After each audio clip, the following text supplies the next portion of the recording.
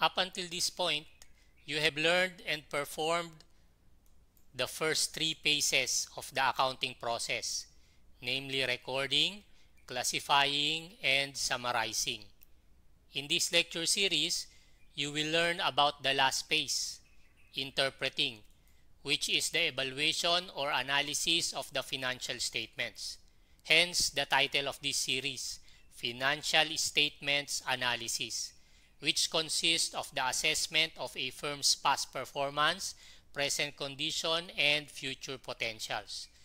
Through financial statements analysis, stakeholders or the users of accounting information are able to determine an entity's profitability, liquidity, or its ability to pay short-term obligations, and solvency, or its ability to meet long-term obligations.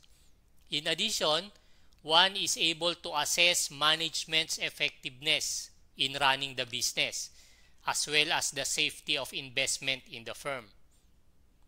There are various tools and methods used in interpreting financial statements, such as analysis of the cash flow statement, of the statement of changes in equity, and of the variation in gross profit and net income. However, the just mentioned techniques deserve their own separate lectures. In this video series, we will focus on horizontal analysis, vertical analysis, and financial ratios or ratio analysis. Horizontal analysis evaluates a series of financial data over time. In other words, it involves comparing figures in the financial statements of two or more consecutive periods. The difference between the amounts of the two periods and the percentage change from one period to the next using the earlier period as the base are computed. Horizontal analysis is often described as trend ratios and percentages. Let's have this problem. Given the following accounts, perform horizontal analysis on the statements of financial position of Elizabeth Tailoring Materials Store. Obviously, this is not a formal statement of financial position, but only statement of financial position accounts. Therefore, from this information, we must first prepare the entity's statements of financial position or balance sheets as of the years ended December 31, 2021 and 2022 as follows. With the assets section on the one hand and the liabilities and owner's equity section on the other hand. The liabilities are divided into current and non-current, just like the assets. Of course, by this time, you already know how to prepare this, right?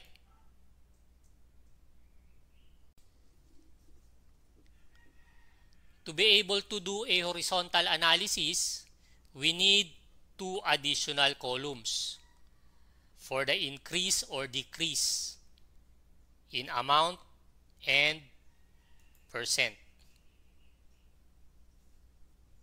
For cash, from the earlier year's 850,000 pesos to the following year's 1,281,600 pesos, there is obviously an increase of how much?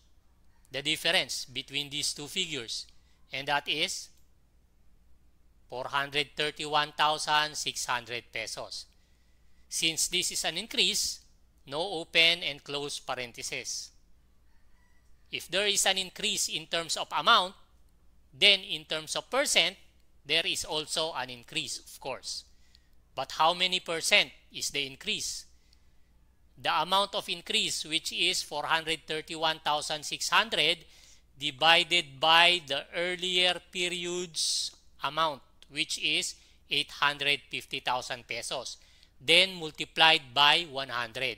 equals 50.78% rounded off. Okay? Why do we multiply by 100? Because we are computing for the increase or decrease in terms of percent.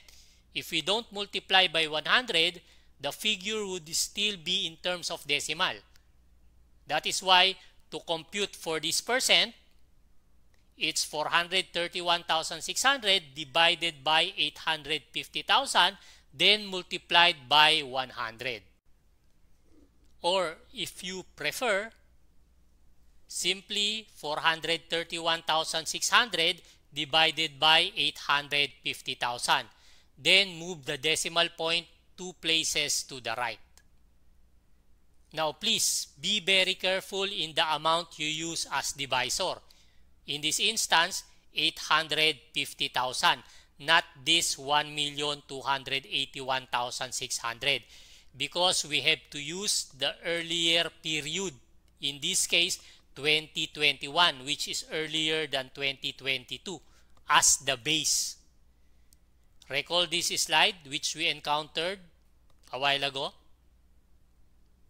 The difference between the amounts of the two periods and the percentage change from one period to the next using the earlier period as base are computed. That's why again, to get the increase or decrease in percent, the amount of increase divided by the earlier period's amount, then multiplied by 100. Next, trading securities. From 2021's 420,000 pesos to 2022's higher amount of 880,000. There is an increase or decrease? Increase of 460,000. For the increase in percent, 460,000 divided by what? By 880,000 or by 420,000? 420,000, the amount of the year 2021, which is the earlier period. Then multiplied by 100 equals 109.52%. Next is accounts receivable net. Net, meaning the allowance for doubtful accounts has already been deducted from these figures. From the earlier years 750,000 to 670,000 the following year, there is a decrease this time. The amount became smaller by 80,000 with parentheses to emphasize decrease. Please don't forget that. That is very important. Decrease of 80,000 or negative 80,000 divided by the earlier year's amount of 750,000 multiplied by 100 equals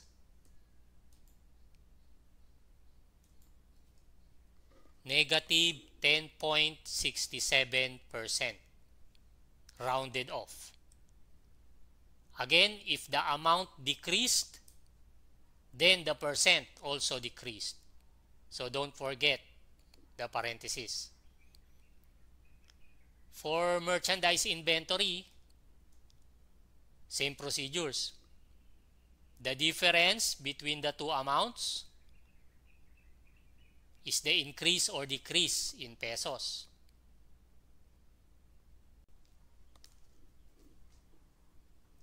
The amount of increase or decrease divided by the earlier year's amount multiplied by 100 equals the increase or decrease in terms of percent.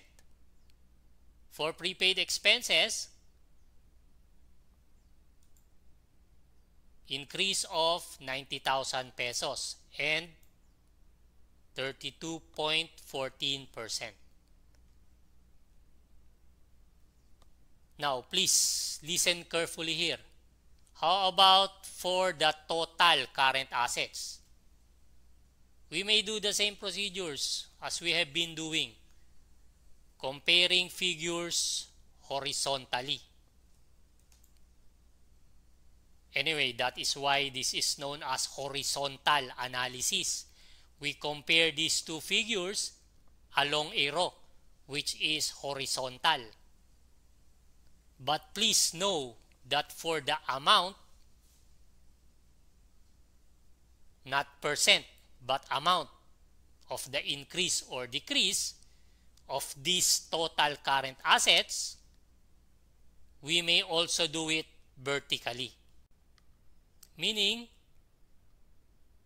we may add these amounts in this column. What do you call that term again? Which means getting the sum of the amounts or adding all the numbers in a column. I mentioned that in my lecture about chart of accounts, posting to general ledger, and trial balance. What do we call that term? Footing. So we may compute this 651,600 this way. 431,600 plus 460,000 minus 80,000 minus 250,000 plus 90,000. How about for the increase or decrease in percent? Can we also foot or add these figures? No. We can only foot the amount column, not the percent column. That is the reason why, if you notice, these horizontal lines extend only up to this third money column. It does not cover this last column, this column for the percent. Okay, this horizontal line does not extend here. Therefore, we cannot foot these figures to get the percent increase or decrease in total current assets. Meaning, the only way to get the increase or decrease in percent is to divide 651,600 by 3,500,000. Then multiply by 100. And that gives us 18.62%. For the non-current assets, we may perform the same procedures we have done before in order to get these figures. For the total non-current assets, same procedures.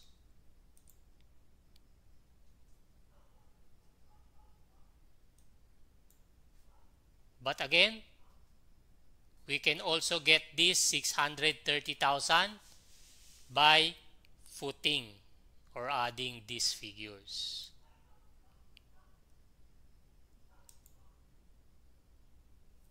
Total assets now. Compare these two figures. There is an increase of 1,281,600. We can check vertically. Total current assets of 651,600 plus total non-current assets of 630,000 equals this same amount of 1,281,600. 1,281,600 divided by 18,300,000 multiplied by 100 equals 7% increase in total assets. For the liabilities and owner's equity section, you should already know how to get the following increases or decreases in amount and percent.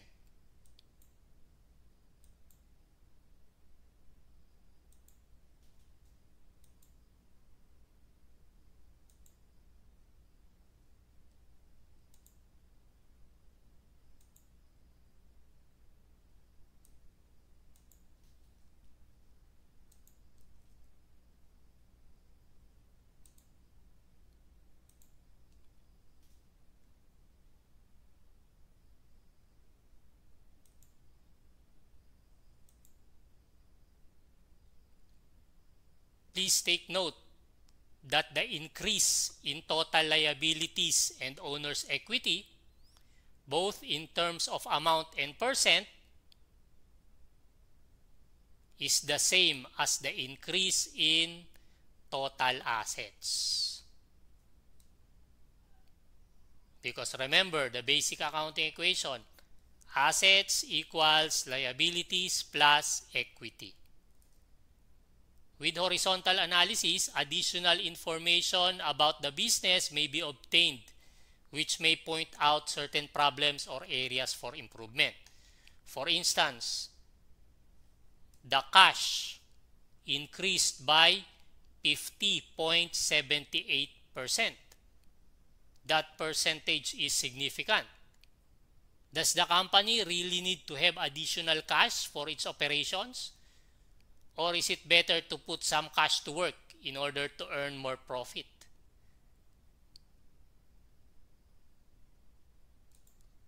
If horizontal analysis compares figures in the financial statements of 2 or more consecutive periods,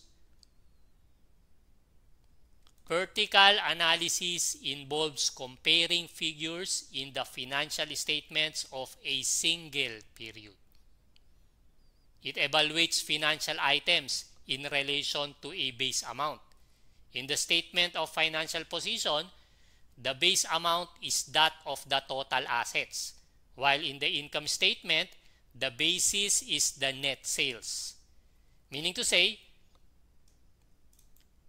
each figure in the statement of financial position is expressed as a percentage of total assets, while in the income statement, every amount is expressed as a percentage of net sales. Vertical analysis is also known as common size statements. Given the following accounts, perform vertical analysis on the income statement of Elizabeth Tailoring Materials Store.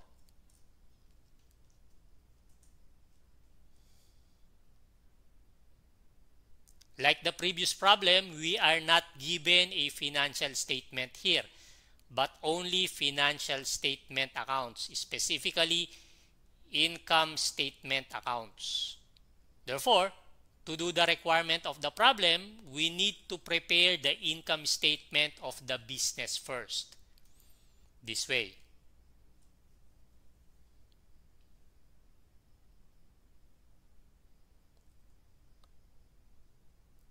For the purpose of performing vertical analysis, we have to provide another column for the percentages. And because this is an income statement, every amount should be expressed as a percentage of net sales. In other words, the net sales is 100%. And every other amount you see here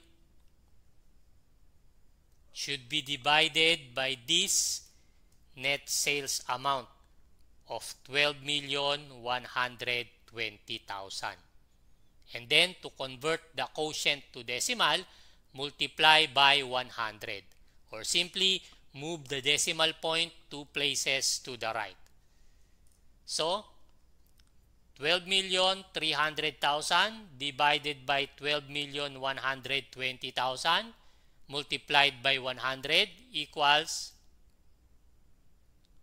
101.49%. 180,000 divided by 12,120,000 multiplied by 100 equals 1.49%. 1,200,000 divided by 12,120,000 multiplied by 100 equals 9.90%. 3,800,000 divided by 12,120,000 multiplied by 100 equals 31.35%. 5 million divided by 12,120,000 multiplied by 100 equals 41.25%.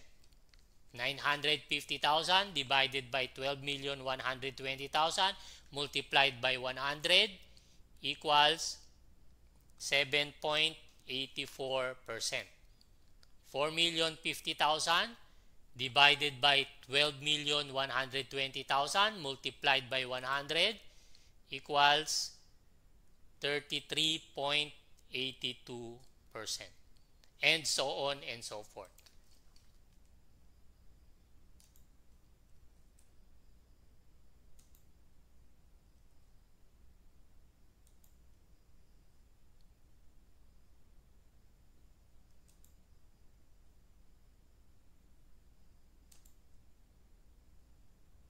Up to this bottom line of the income statement.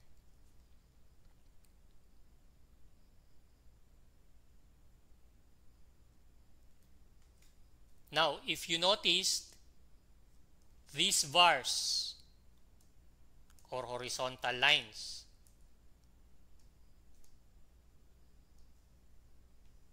to emphasize mathematical operations extend up to this last column or percent column. That means we may check our percentages vertically. For instance, 101.49% less 1.49% equals 100%. 9.90% add 31.35% equals 41.25%, and so on and so forth. Keep in mind, however, that because these percentages are not exact but are rounded off, there could be differences of 0.01 when you check vertically. A case in point is this 41.25% less 7.84% is actually equal to 33.41%. But what we have here is 33.42%. So there is a difference of 0.01. But then that is okay. That is not a problem because that is just due to rounding off. For instance, 12,300,000 divided by 12,120,000 multiplied by 100 is not exactly 101.49%. It's 101.4 something and something and something. Okay, we just rounded off 2 places after the decimal point. Same with the other percentages here, except for this 100%. Okay, that's why you can expect differences when you check the percentages vertically, at least for some.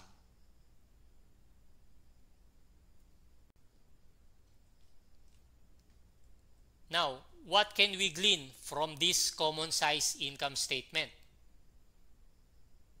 For one, 1.49% of the amount of net sales is sales returns and allowances. Another is net income is 13.37% of net sales. Is a specific percentage good enough for the company or not? acceptable or not? If not, then it must determine the causes of problems and do something to improve in the future. Now, notice also that this income statement is only for one period, for the year 2022. If you are asked to prepare a vertical analysis or common size statement for more than 1 year or more than one period, you just need to add 2 columns for each period. One column for amount and another column for percent.